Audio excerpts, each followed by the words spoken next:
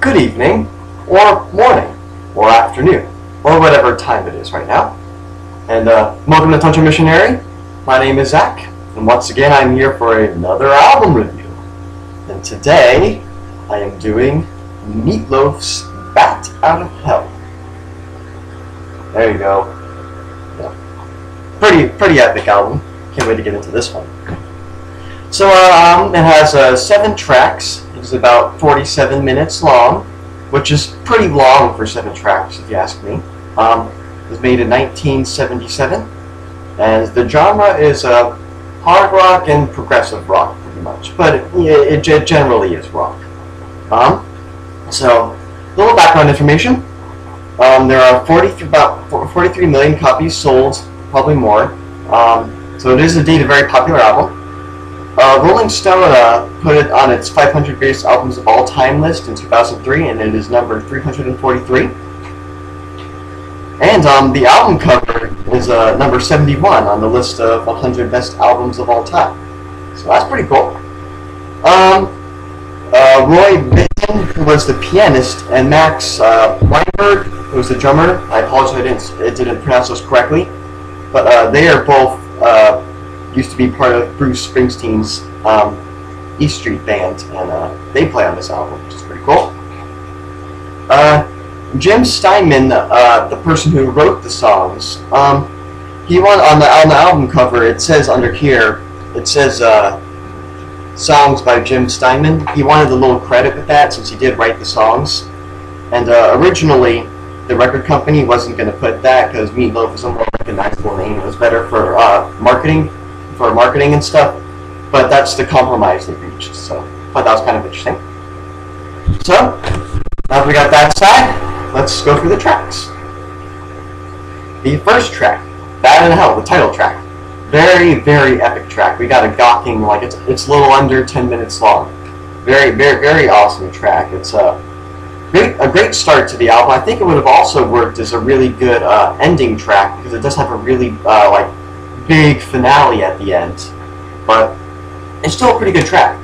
And the one thing that really impresses me with this track is how the majority of it is all vocals. Like usually with really long tracks, you get really long instrumentals and stuff, and the only long instrumental on this track is the opening instrumental, which is takes about the first 2 minutes of the song. But the rest of it is pretty much vocals. I mean, there's a couple other instrumentals in there, but they don't really last much longer than 30 seconds, so I find that pretty impressive. The second song, you took the words right out of my mouth. It just keeps this album going at this crazy energetic rate. It's a very happy love song, just very, very enjoyable to listen to. The third song, Heaven Can Wait. We reached the first slow song on this album. And Loaf is very good with his really fast-paced songs, but he does write really beautiful slower melodies, and this is one of them. So it's a pretty good song. It took a couple listens for me to enjoy, but I do really like it. Very, very good. A lot of these songs are really easy to like, are very catchy, and are very easy to sing along to, which always makes for a fun album for parties and stuff. The fourth song, All Revved Up with No Place to Go. You can tell just by the title that it is another one of those big explosive songs, so very, very, very energetic, very enjoyable.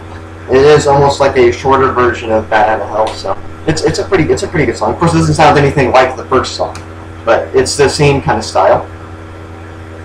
The fifth song, 2 Out of 3 Ain't Bad. We reach another one of their slower songs. This one I've actually heard on the radio before. I don't listen to the radio that often, but I felt like pointing that out. But yeah, this is another pretty good slower one. Very, very, very beautiful.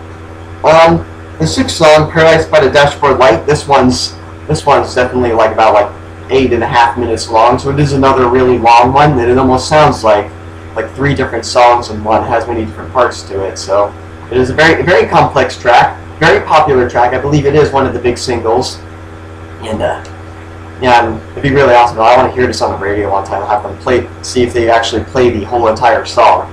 It'd be pretty awesome. I'm sure they do. Some radio stations do, I'm sure.